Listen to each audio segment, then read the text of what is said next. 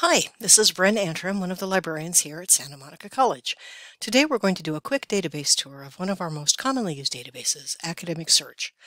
In order to get to the library homepage from the college homepage, you can mouse over Student Support and click on Library.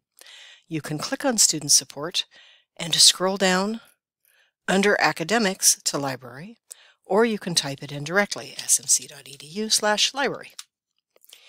Once there, you have a number of ways that you can go into your research, but today we're going to focus on databases. Check out our YouTube video for a broader website exploration for the college library website. In the databases, you have a variety of ways to go as well. You can head into all subjects and break it down by databases that are specific to individual topics.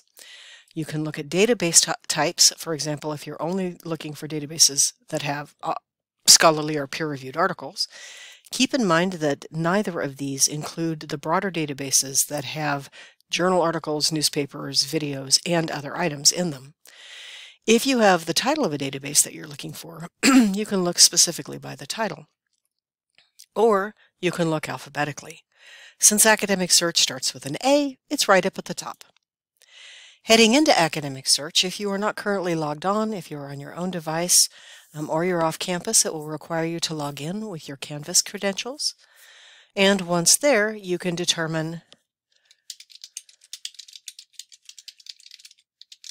what you want to search for and begin your search.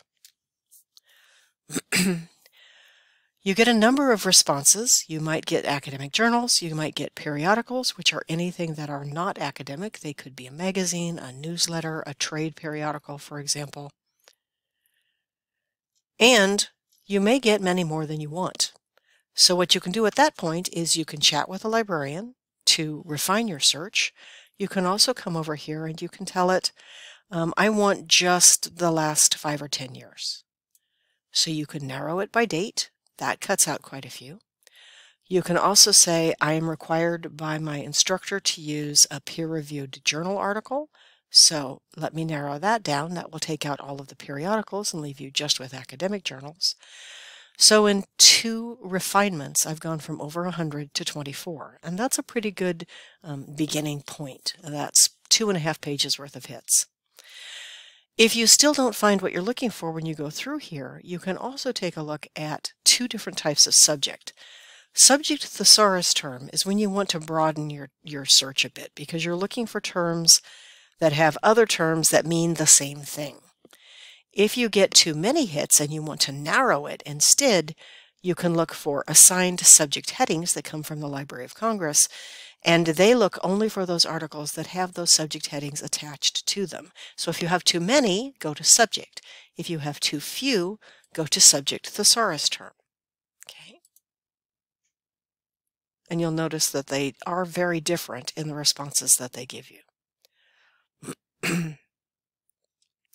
Once you find something that looks interesting, you can click on it. It will give you information about the topic here, including subject terms attached to this that you can then search on, and it will research the database for that specific topic. Information that the article author has put in that are not actual Library of Congress subject headings, but people might find them useful. An abstract, which is an author or database description of the article. It is not an annotation. That's a reader's interpretation of why this particular article would be useful, but this comes from the author about what they think is important about it. And then the actual article is attached in a PDF. If you like this article, you can save it to your Google or OneDrive. You can print it, email it, save it, and cite it. When you cite it, make sure that you find the correct citation format, depending on what your instructor has required. So for example, if you're in an English class, you might be using MLA. There are some things you need to change. For example, you don't use all caps in that. So this you have to fix before you put into your paper. Use the template or example that your instructor gives you.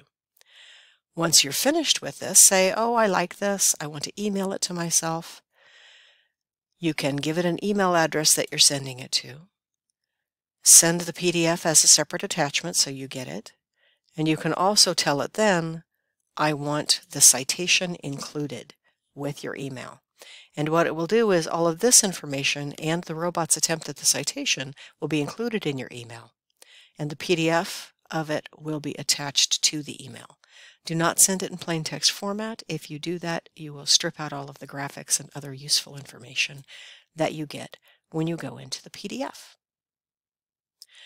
Once you're into the PDF, you can go back to your list of results by clicking Result List and continue your search. If you have any questions at any time, please ask us using Chat with a Librarian. If you contact us during the time that the library is open, if we are not otherwise teaching, you will talk to an SMC librarian. Otherwise, you will talk to a librarian from one of the colleges or universities in the international consortium to which we belong. Good luck with your research. Take care.